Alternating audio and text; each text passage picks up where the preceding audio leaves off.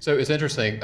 As Tom said, I come from the world of technology and cybersecurity. So when we were talking before about vendor assessments and insurance and how they relate to cybersecurity, I was trying not to jump out of my seat, right? Because I wanted to engage in that conversation. So if anybody wants to engage in that conversation, I'm happy to do that. But what we're going to be talking about today is patent trolls and its application to blockchain. And the standard disclaimer, because I am a lawyer, right? All content is presented for general advice. It is not legal advice. And we strongly urge that you talk to your lawyer or me about your specific legal rights and options.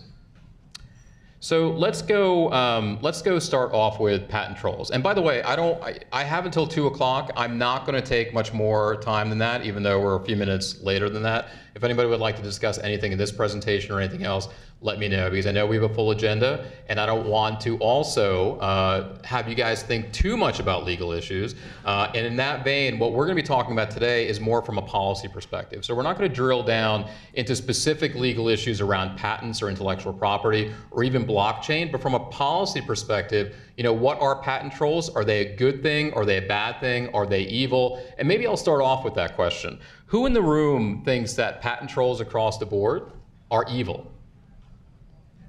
Does anybody have an alternative view on that? So everybody in the room thinks that they're evil. Does everybody know, do you have an alternative view on whether patent trolls are evil? I think depending on a situation, it's not necessarily a bad thing, because if you can help monetize something, that you're actually increasing its value. It doesn't mean people are going to like it. Depends which side of the fence you're on. So that's a very, very interesting perspective, right? Because there are very few things in this world that are inherently good or evil, right? And patent trolls may fall into that category. By the way, does everybody know what a patent troll is in the audience? Does everybody not know what a patent troll is? Okay, so we'll talk about that in a second, but I do want you guys to keep an open mind, right? Because everything in the media, including from the government, talks about patent trolls being a bad thing. And part of it might depend on the definition, and part of it may depend on what these guys are actually doing to monetize the patents that they're buying. So let's talk about what is a patent troll. So there's no single, generally, universally accepted definition of what a patent troll is. The term is generally applied to companies that don't create or intend to create any products or services, but instead assert patents as their sole business model. So these guys buy patents and then monetize them by basically suing people. They don't produce anything. They don't intend to create anything. They are holders of the patents. The law gives them a right to sue infringers, and they go after these infringers with patent infringement lawsuits. Other terms for patent trolls include non-practicing entities, or NPEs, and patent assertion entities, or PAEs. Now, while troll, NPE, and PAE are often used interchangeably, the slight difference in definition matters. So, for example, universities and technology transfer offices may be non-practicing entities, but are not necessarily patent assertion entities. And this is where that definition first comes into focus for us, right? So it's not just an entity that's asserting infringement against other entities, or even a holder of a patent that is not practicing. Specifically, the way that people talk about patent trolls are owners of patents that don't produce anything, but as their sole business model, they go after other companies, you know, for infringement remedies. Now, the reason why this is successful and lucrative is because patent infringement lawsuits are very, very expensive. So the average patent infringement lawsuit can run a company $2 or $3 million.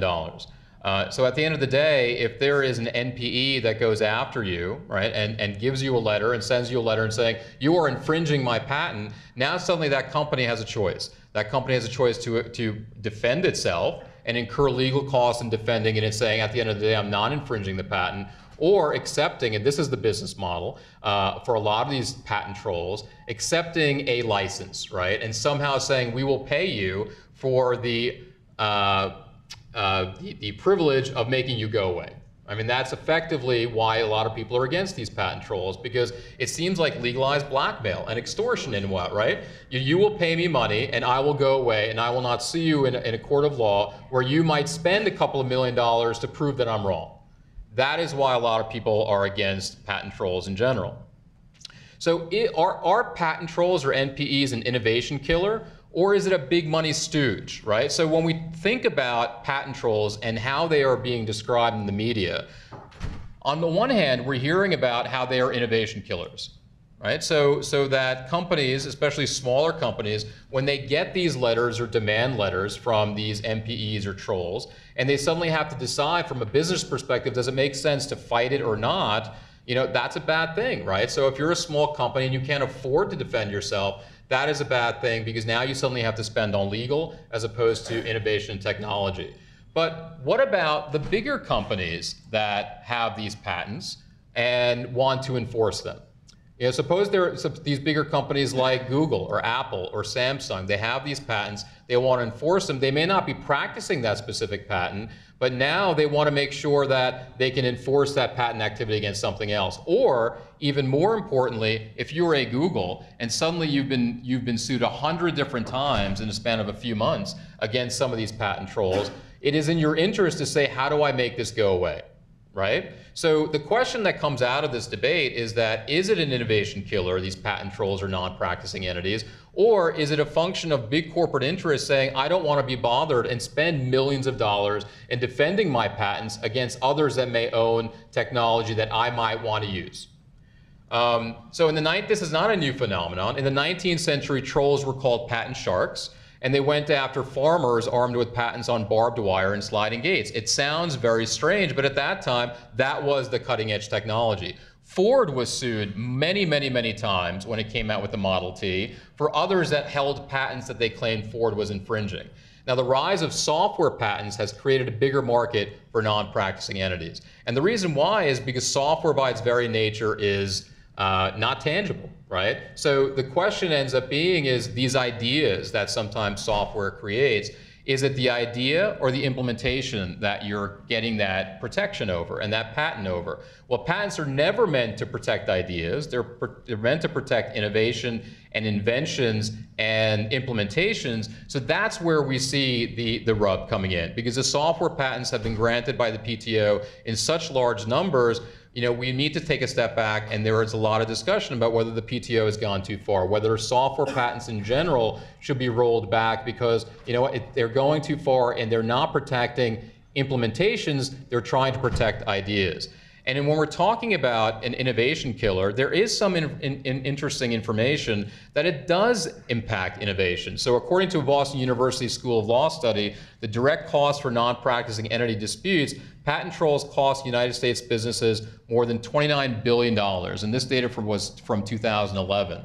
Patent litigation and lawsuits have only increased since that time. So imagine, so the thought is that the number has also increased from 29 billion and gone up. There was a question back there? Yeah, is it known whether patent trolls have real patents behind them, or do they just make things up? Well, so they are real patents. When you talk about things being real patents, there are issued patents that they have behind them. Now, whether they can stand up in a court of law with a real defense, that's the issue. So some companies have been very, very interesting in how they've been dealing with patent trolls lately. I forget the name of the company, but one company went out there and said, look, open source community, help me find prior art to invalidate the patent of this troll that is going after me. And that's been very successful. In a matter of minutes, some people have found prior art that they can now take back and say, look, you know what, your patent, at the end of the day, if we wanted to contest its validity, we can do that pretty easily. So yes, there are actual patents behind these NPEs, but whether they're valid or can stand up under closer scrutiny, that remains to be seen for each individual case. So a couple of infographics. So the number of patent troll lawsuits filed in the U.S. alone in 2015, over 3,000, over 3,500. Referenced before, the number of patent suits Google had to fight simultaneously at one time were 100. Now again, the average cost of a patent litigation lawsuit, if it's $2 or $3 million, you can imagine why Google is very interested in making sure that these are, the impact financially is minimized, because they'd rather spend their money on something else.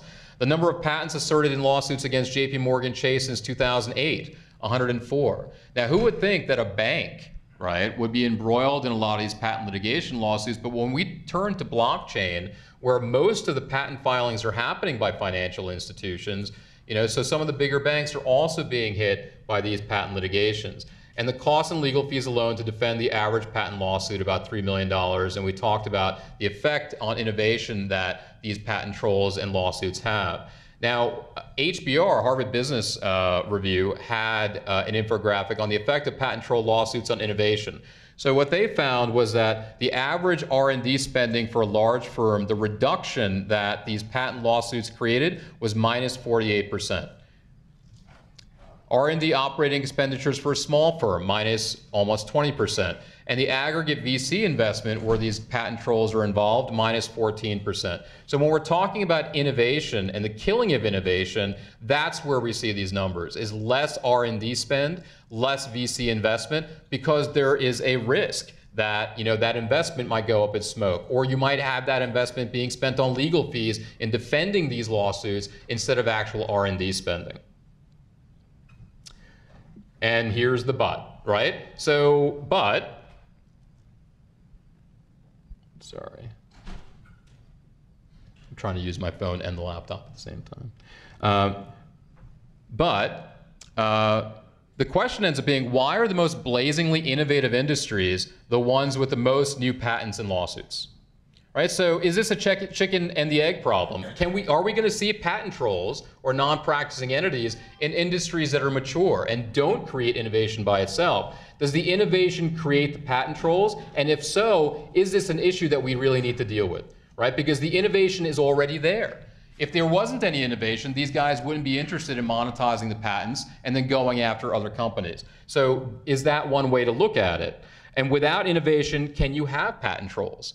So when we're talking about the reduction in innovation or VC spend and R&D expenditures, the reason why patent trolls have an effect on those R&D expenditures is because the innovation is happening in the first place. So the real question is not that innovation is being killed. The real question is, do these patent trolls, with their very function, indicate that there is a robust market for this innovation happening? And then the question becomes, is if we reduce this activity, yes, it's more money in the pockets of people that own patents and are actually doing work that's innovative, but what effect does that have, and who does it benefit? And whether patent trolls have a useful function. Now, the government uniformly says no. So especially the Obama administration did a lot to start teeing up the issue of how do we eliminate the effect of patent trolls. And there's some state legislation. For example, Vermont passed a statute in 2013 making it more onerous for non-practicing entities to actually bring an enforcement litigation against a company. Now, that statute has not been tested yet under preemption, right? So the general idea in the law is that each level of successful government up trumps the one underneath if the field is occupied. So state legislation will trump municipal, federal will trump state. So if the patent statute, if the patent laws trump the state, if they basically take over the field of patent enforcement generally, then the state may not have the authority to pass legislation to make it harder for these patent trolls to practice. That has not been tested in the court, but that is an example of a state that's actually trying to do something in the absence of federal legislation, towards that effect. And there has been movement towards federal legislation to reduce the effect of patent trolls generally. Now, the courts have also started weighing in on this issue, not from a policy perspective to talk about whether patent trolls are good or bad, but specifically making it more difficult for patent trolls and non-practicing entities to have their day in court. Now, the issue and the question that I have for everybody is this a good thing or a bad thing? So one of the most famous cases on the patent litigation side that's come out over the last couple of years is Alice v. CLS Bank. Alice Corporation held a number of patents for facilitating financial exchanges between two parties by using a computer as a third party. And CLS Bank was a foreign currency exchange company and filed a claim that the patents were invalid, unenforceable, and not infringed. The U.S. Supreme Court ruled in favor of CLS, reasoning that the third-party intermediation software that was being used was a fundamental building block of the economy and not a novel invention.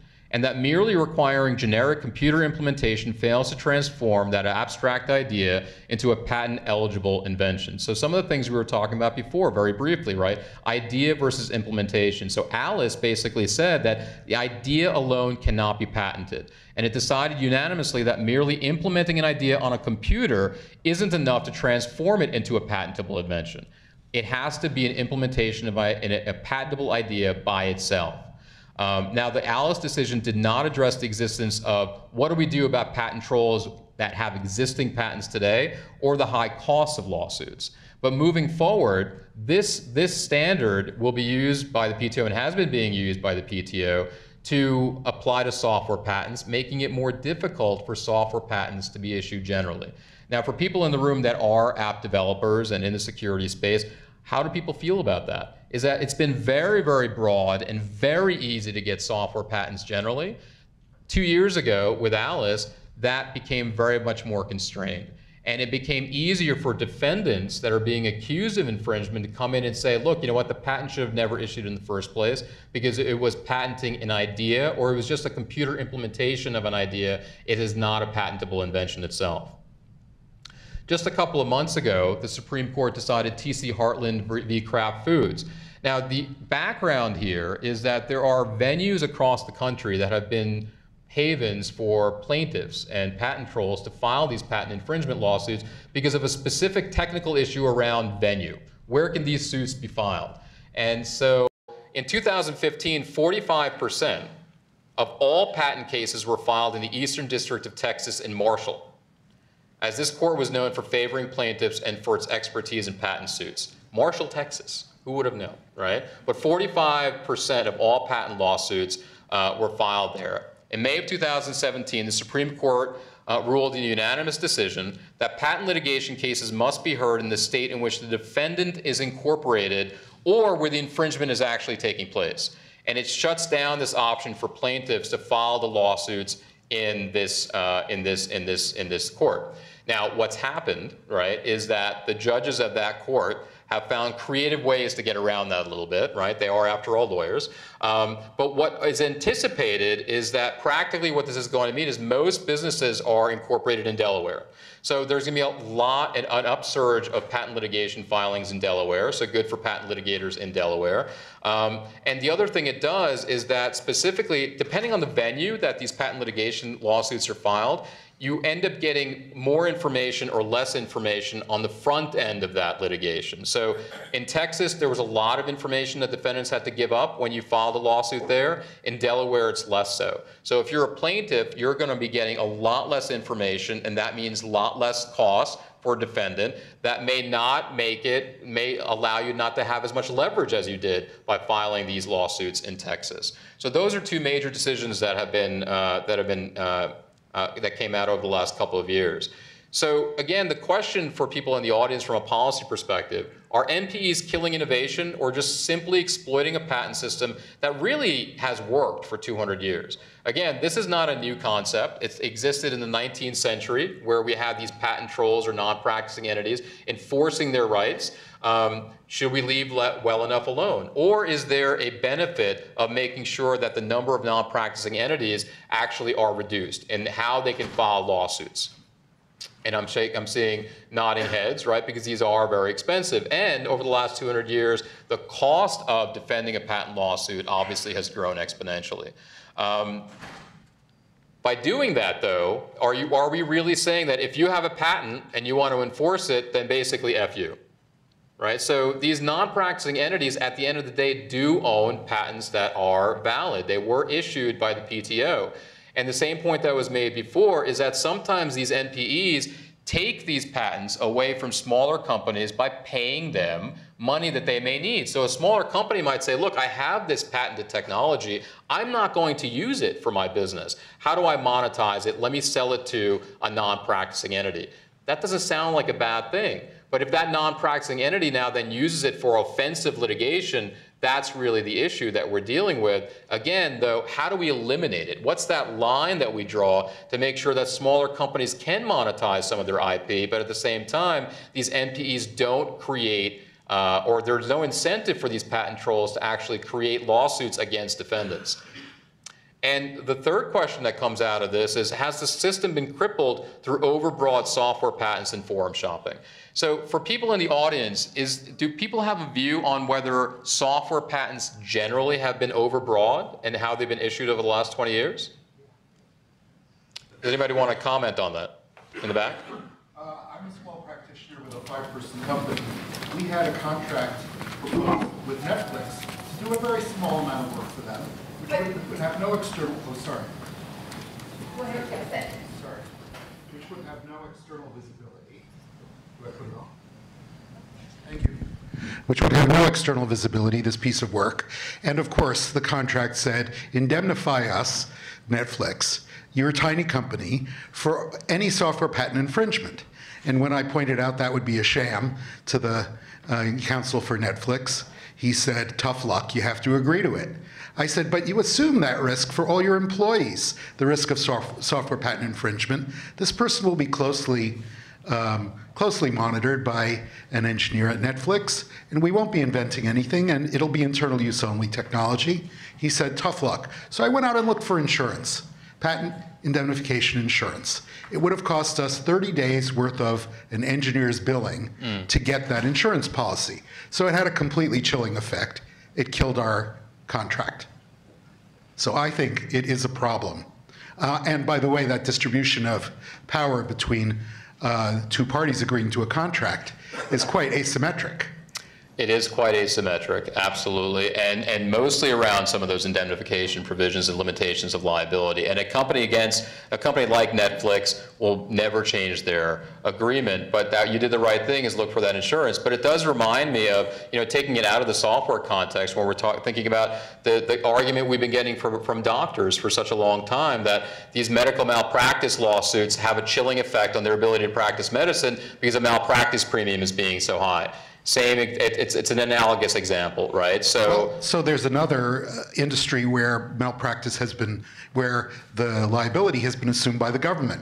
It's museums, which have art on display, and they're worried about the theft of the art. If they didn't have insurance protecting the art from theft, no collector or owner of art would ever lend it to a museum.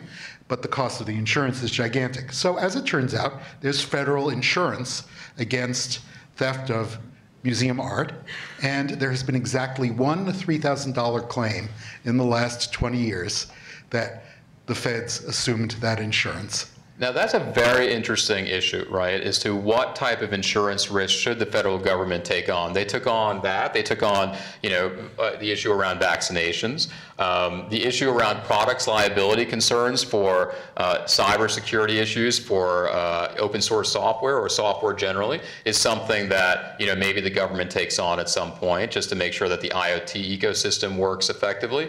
But it's interesting on the patent side or copyright or trademark. How does the government effectively take that on? That's the question. And is it a backstop that the government should be taking on? Because what the government is basically doing at that point is saying, look, when instead of letting the market set those prices, we're going to backstop and allow people to be protected against patent infringement. What does that do from a marketplace perspective? Does it create unnecessary risks where people go out and infringe other people's intellectual property because the cost of that insurance has now decreased? But an interesting issue as to how we deal with that. So before, I have exactly 30 seconds, right? So I'm going to talk about blockchain for a second, and not separately, because we could talk about blockchain for hours and days, right? It's one of the hottest areas right now that we're dealing with. But the specific issue that I wanted to raise with blockchain is the patentability of patents around blockchain technology. Now, the technology itself, mostly public. But one thing that could close off the technology comes in the form of patents, as a lot of the big banks and the financial institutions file applications that seek patent protection over various aspects of blockchain, specifically around security and encryption techniques. And the question is it necessary for innovation? Will innovation stop if suddenly the banks or other entities can't get these patents for these elements of blockchain technologies? Should they be able to get those patents around some of these technologies? And then what do they do with it? Are they going to enforce it? Now, if you hear the big banks, what they say is that we're getting a lot of this patented blockchain. We're filing these applications for defensive purposes only. There are a lot of patent trolls out there. We want to make sure that we protect our technology. We're only doing it for defensive purposes. I don't know the answer to that. Nobody really does, and how it's going to shake out.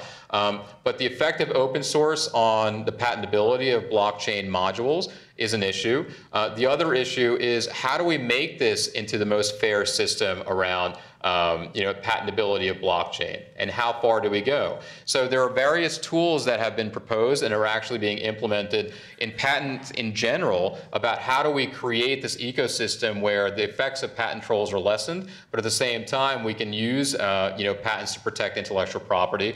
Non-aggression agreements, basically going out into a pool of other companies and saying we will not sue each other.